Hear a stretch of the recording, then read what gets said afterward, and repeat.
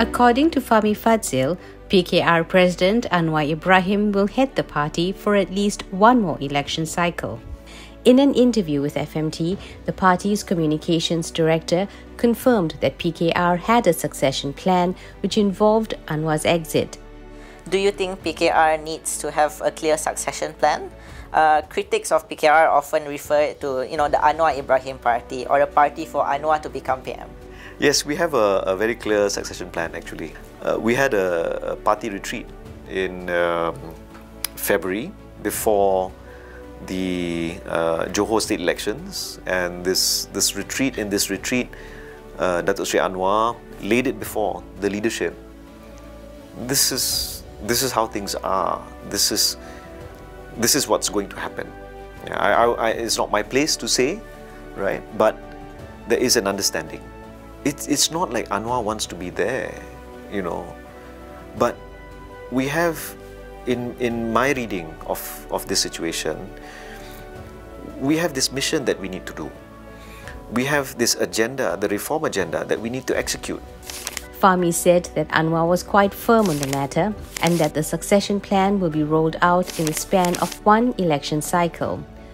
So after that, we may or may not see Anwar Ibrahim at the forefront of the opposition. I think he was quite firm. Fahmi also said that Anwar had been affected by the retirement and deaths of his comrades. When you look at, say, for example, Lim Kit Siang retiring, Tengku Razali retiring, people like Nazri Aziz saying he will not seek re-election, right? Of course, people in the same cohort, you will start to feel, right? And it's not just political retirement. Some people pass away, right? He said Anwar had suffered a succession of personal losses, such as the death of Siddiq Fadzil, former president of the Malaysian Islamic Youth Movement, and Rosli Ibrahim, Anwar's younger brother.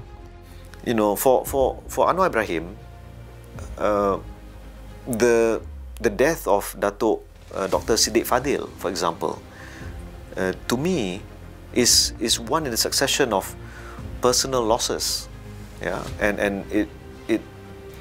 and even the death of his younger brother, his beloved younger brother, Uncle Rosli. Your colleagues like Rafizi Ramli, Nurul Izzah Anwar, they don't seem to share your level of optimism in winning GE15. But I remember you earlier said that it boils down to strategy. So what do you think must be done by PKR and Pakatan Harapan between now and GE15 to boost chances? To me, even though you've not asked this question, but to me, Anwar Ibrahim is still the right man to lead keadilan and lead Pakatan Harapan going into GE15. Last week, Anwar retained the PKR presidency for the 2022 to 2024 term, marking the second consecutive term that he has won the post uncontested following his release from prison in 2018.